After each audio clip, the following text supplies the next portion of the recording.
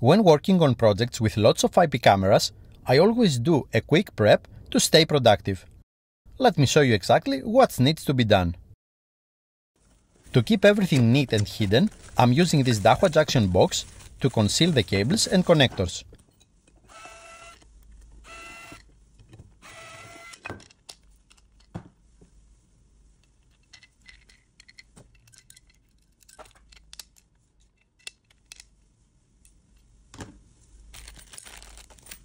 I'm removing this safety wire because I don't need it for this installation.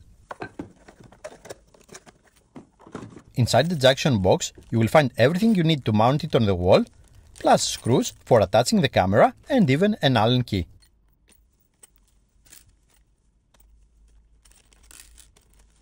This is the IP camera I'll be using for this installation. Here we have the mounting plate, the IP camera and the weatherproof connector.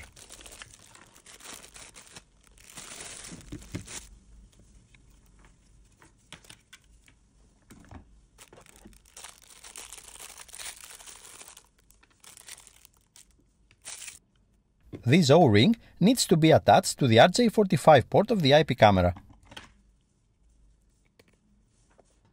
Now, the camera's mounting plate needs to be secured to the junction box cover using the included screws.